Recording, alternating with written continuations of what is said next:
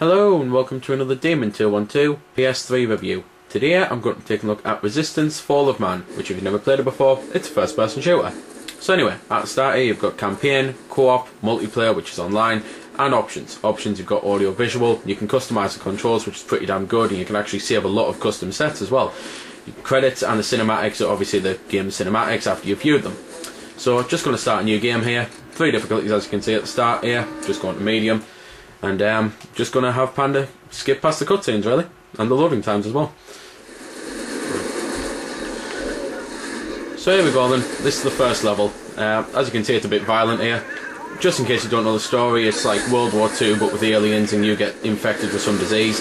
Your health there is in the bottom left corner, and as you can see you've got 4 bricks of it, and basically when you go down a brick you have to collect a med pack to go up a brick. The unique thing about it is when you actually get infected with a Chimeran disease, it will recharge the rest of a brick. So if you have a millimetre brick 2 here, then it will fill up brick 2, so that's pretty damn cool. Quite a few weapons in the game, 16 overall. One of the cool things about it is after you beat the game the first time, you do actually get different weapons the second time. However, this is where it gets a little odd, because if you beat the game in co-op, then it does still allow you to get the second, like the new weapons, but not in co-op. So it'll count you beating the game for the first time in co-op, but you don't get the new weapons in the co-op mode. So that's a little odd, annoying, irritating, whatever you want to call it. All I know is it pissed me and my brother off when we first beat the game. So anyway, bottom right you've also got basically, well, what your weapons you've got active, how many grenades you've got, ammo, things like that. And the whole point is you have to run around killing people, going to the next checkpoint, killing more people, until you go on to the next level. 30 levels overall, so there's plenty there to do, and as I say it is co-op, so you've also got that added bonus.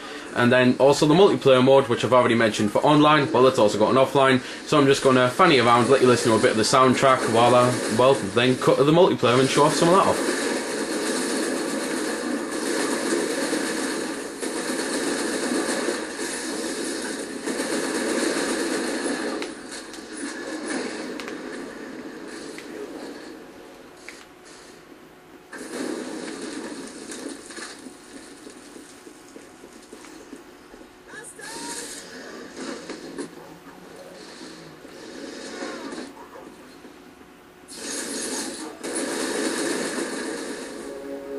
So here we go then, this is the multiplayer menu, loads of things on it. You've got like 6 different modes, deathmatch, meltdown, things like that, capture the flag. You've also got loads of different maps, there's 11 maps, plus some of the other, like some of the normal maps allow you to choose different sizes as well, so it's kind of like having more maps.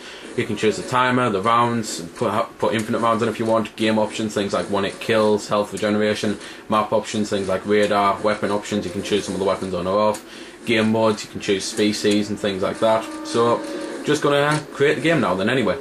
As you can see it's up to 4 player offline here, and you can choose your controls on here, you can also choose your skin if you want to, things like that. So just while we set this up, just gonna have Panda skip past the loading. So here we go then, this is the multiplayer. Standard HUD is basically top left of the screen, it's got, well, how many kills you've got and points and that. Top right you've got the radar, which basically obviously shows you where people are going and where they are at the time. So there's my brother just over there, so let's try and kill him. As well as the well, extensive amount of multiplayer maps, you can also download a couple extra via the content, but it does cost you, so it's pretty cool if you like the multiplayer anyway, but if you don't obviously then you're probably not going to want to spend them. One of the cool things about the game is though, just while I was on fire there, you can use the 6 axes if you switch it on, if not then you have to use the analogues to put yourself out of fire. You just shake it around or shake the analogues around. There's also something else to keep you playing a little bit. It's basically like kind of like achievements. So there's things like kill 3 Chimeran with 1 grenade at 1 point, beat the game on hard mode, which is a pretty stupid achievement, but still. You've also got things like collect 20 intel on a mission. Well, not on a mission, just like 20 intel and 10 intel, things like that. It's just something to keep you playing, and it also means that you can actually unlock some extra stuff, which are just things like art, documentary, some extra costumes for the multiplayer, and also the level flip, which is pretty cool. Nothing really much else left to say other than that graphically the game looks amazing. So there we go then, that's been the review. I hope you've enjoyed it, or at least found it helpful. You might have noticed I didn't score the game. Well, that's because it's a matter of personal opinion, and yours may very well differ from my own. I'm just here to show you a bit about the game. If you like it or not, well, that's up to you. If you don't like it, or you do like it, feel free to comment. Also, if I haven't answered any of your questions that you may have had, I might have forgot something, or it might just be something obscure. Again, feel free to comment, ask, always willing to help out. Otherwise, if you don't like commenting on YouTube, head over to www.vc-forums.com, where you can chat with me and a bunch of other lads who love the VC, the WiiWare, and hell, even a lot of other systems. We cater to pretty much everything. You can just go there, have a chat about a game, ask about some games, etc. So until next time, this has been Demon212, signing off.